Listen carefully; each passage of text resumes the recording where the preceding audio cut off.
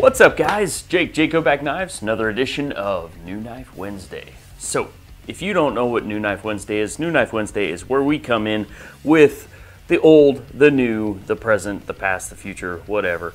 And we bring you guys what we're working on, what we have worked on, and, you know, what I'm trying to do in the future. So, always super exciting, super cool one we got going today. We're going to do the Enoch.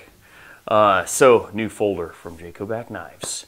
I'm Jake Hoback. If you don't know who I am, I'm still not sure why you're watching these videos, because that's rather confusing, because YouTube has plenty of people who ramble on and on in front of the camera. I'm one of those, but very small in this world. So without further ado, I've been doing this for a lot of years, pushing better part of 2 decades, making knives, making tools, making things for dangerous people to stay dangerous, and making things for you awesome collectors who are probably the only ones watching these videos. And yeah, just overall, just been trying to master this craft in which we call knife making. Sadly, I think at this point in life, knife making is the easy part. Business is always the hardest part. So if you're a knife maker or an aspiring knife maker, you know, always keep that in mind. Learn business before you learn knife making. So with all the joking aside, let's dive right into the Enoch. The Enoch is a pretty cool knife. We have been trying for a long time to design a knife that was a little bit less expensive. Most of our stuff is pretty luxury grade, and this is no different other than some material choices and some strategies in which we made the knife. For machining and material choice, and the fact that it is a liner lock, that we're able to bring the price down. So check out the website. They're available for sale today up on the website once we get this uploaded, so you know it'll be a day or two. But you can check out the pricing and all that stuff, and all of our awesome dealers that have these knives. We're already getting ready to be sending these out here shortly, so really excited. There's been a lot going on, so I'm like crazy overwhelmed with everything. But the Enoch is pretty cool. I was really excited, so I wanted to come into the studio, do a really quick video for you guys, just give you a rundown, all the specifications, and you know, figured you guys would really enjoy this.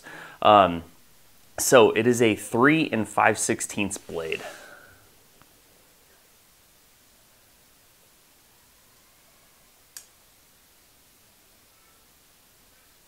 Handle length is 4 5/16. Now these numbers are rough. They're 10, 20 thousandths off, but I figured you guys don't want to the 5th decimal place, so I'll just give you the simple breakdown in fractions, because hey, fractions, you know. At least I'm not doing it in metric, because metric. Still don't know why you're so much easier metric than imperial, but we still use imperial, so I don't know. At any rate, even though some of our screws are imperial, some of them are metric, you know, because, hey, why make things easy in life? So this is a stainless steel liner lock, and I will just zoom in here because I don't want to make this a giant production. So I'm just going to get up and close and personal here with you. We've got a G10. We're going to have these in black and OD green. G10, stainless steel liner lock with an awesome blade. Titanium clip, all stainless hardware, and a stainless blade. If I'm not mistaken, we're 20 CV, but if I am mistaken, we will correct it on the screen. Wow, I'm looking old. I've been doing this for a long time. I really need to get out of the shop. Or maybe I just need to shave. I don't know. So, the liner lock. This thing's pretty slick. This is actually our first real liner lock. We did the MK Ultra a few years back. We did several runs of them, kind of sprint runs. And the MK Ultra was kind of a liner lock in that it was more of an insert lock, where there was a stainless steel lock bar that had a little web on the backside of it that dropped into a little dovetail and pinned into place. And it had aluminum scales. We did aluminum scales, titanium scales. I don't think we ever did the G10 version. and it worked really well. It was super lightweight. It was pretty awesome, but it was pretty challenging to make the insert lock fit in the frame, and it was just kind of an expensive project for kind of a liner lock. It's more like an insert lock. This is a true liner lock in that we have 2 stainless steel scales. It still has bearings, and then we excluded the HRD on this model. It just was not feasible in a liner lock to put the HRD because of the length of the screw, so we went with a ceramic detent.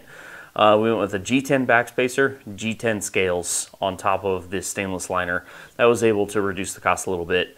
We still went with premium steel, premium pocket clip, and premium hardware. That's one place where I never want to compromise is form and function. It should fit your hand perfectly, but it should also function perfectly. You know, and the fit, obviously I guess I shouldn't say that we really skimped anywhere. It was more of a design aspect that we changed so that we were able to manufacture things a lot less expensively, that's been a huge challenge for me, because I've always been of like, who cares what the cost is? Let's just make it. Like, how do we do this? Like, let's do this. This is a cool idea. And then this project was pretty neat because I was able to really like change my mindset and think, okay, I've got the knife designed. I designed it the way I normally design everything else. You know, I go in my parametric CAD and I model up just the coolest thing I could possibly think of. And then I went back to it and I said, okay, now looking at this from pulling my design hat off, putting my manufacturing hat on, I'm like, okay, how can I make this less expensive? I'm like, okay, so I can choose some less expensive materials, but then I have compromise there. So I'm like, okay, so I don't want to skimp on blade. That's huge. So 20 CV is awesome blade steel. All you knife snobs, you love awesome blade steel, so we stick with that. So 20 CV.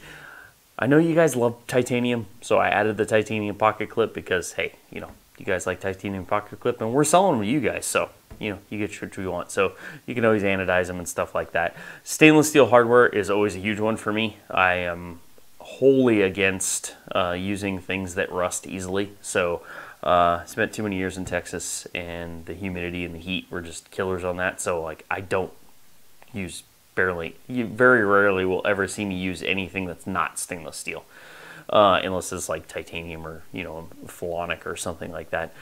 So then I was able to replace like what would normally be a stainless steel set of standoffs or a titanium backspacer with G10, which functions exactly the same way, but gives you a less expensive option. It's much faster to machine. It's lightweight, which is really cool, and it's also it's really stable. So all the function, fit, form, and function is there. It's a less expensive material and it's easier to machine. So we're able to reduce some costs there. You're not going with the HRD. Since we get the HRDs made in Japan, they're pretty expensive. So that's able to reduce some costing there. So pretty cool, and looking at the manufacturing wise, laser cutting the stainless steel inserts for the liner lock was less expensive than our typical water jet and machining process. So that was super helpful. We're able to save some money there. So it was a really cool project. It was really neat. It gave me an opportunity to learn a lot along the path of doing this to be able to ease manufacturing. So that's been something I've never really focused on because my whole goal was just like never a compromise. But I look at it now and I realize it's not really a compromise. It's just a learning process and being able to learn a better way to do things, or in this case, learning a better way to do something a little bit less expensively while maintaining all of our stringent standards that we have on everything. So pretty cool project. So like I said, 3 5/16 blade. And then the handle is 4 5/16, so an inch difference. Overall thickness, let me pull that up because I'm not 100%. Not including the clip, overall thickness is just shy of 1/2 inch. So just shy of 1/2 inch thick total thickness on that. So there's your G10 backspacer, your blade, all this fun stuff.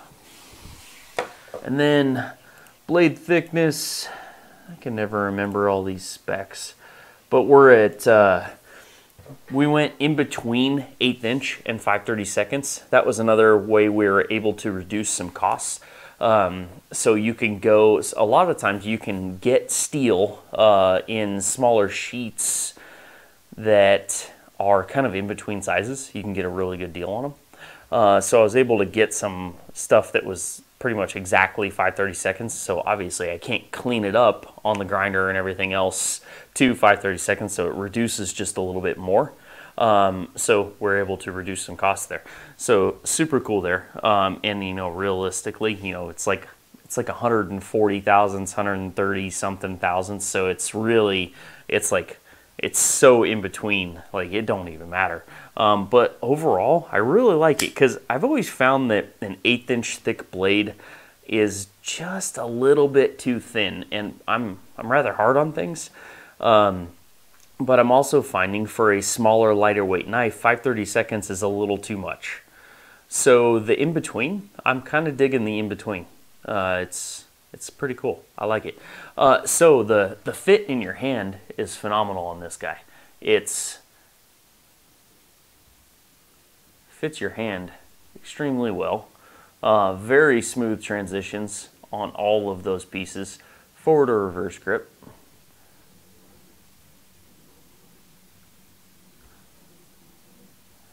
And for the first time in a long time, it's not my traditional Japanese style tanto.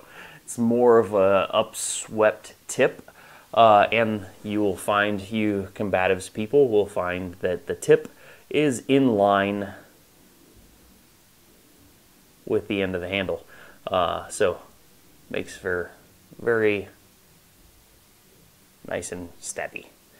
So overall, this should be a very usable blade shape when it comes to any utilitarian task or outdoor tasks, fieldcraft stuff.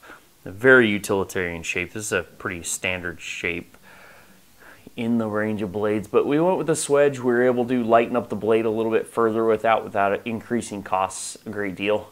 So anytime I can lighten something up without reducing strength, I'm all for it. So pretty excited about this, guys. So again, we're gonna have a couple options. We'll have OD green and black G10. We may or may not offer like a carbon fiber version one day, depending on, you know, how popular this knife is. Maybe we'll do a sprint run, a small run of them or something. But yeah, so look for this here very shortly to drop on the website and at all of our awesome dealers. So hey, once again, I really appreciate all of you guys watching these videos. Please smash that subscribe button and tell all your friends about the video so we get more than a few hundred people watching these videos.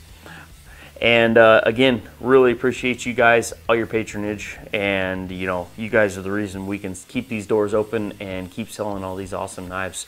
Unfortunately, we have been selling out like crazy lately. I don't know what's going on, you know, other than the COVID thing. Everybody has been buying everything up, so please make sure you check it out pretty quick. Pre-orders are selling really quick on these. I think we don't have a whole lot left, so that's why I'm a little bit behind on getting this video. It's just been total chaos. So once again, check out our website, jhobackknives.com. We've got a list of all of our awesome dealers, and you can buy them direct on the website. Check out all of our social media under Hoback Knives, and thank you again for watching these videos. Really appreciate it. God bless.